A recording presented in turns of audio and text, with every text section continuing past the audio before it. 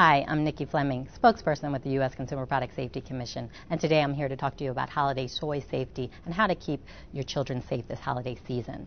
The Consumer Product Safety Commission is announcing our injury and death statistics today. We've had 17 toy-related deaths, with the majority of those deaths occurred with small balls, balloons, and small parts. So parents need to be vigilant and keep small parts away from young children. In addition, we've had 181,000 hospital emergency room injuries.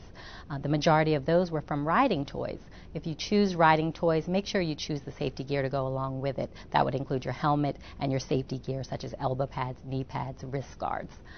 Also, parents can be more confident than ever this holiday season because new testing requirements are required, such as the lowest lead limits in the world, and also mandatory test requirements, and laboratory third-party testing is required prior to toys being sold. For more information, contact the Consumer Product Safety Commission at cpsc.gov.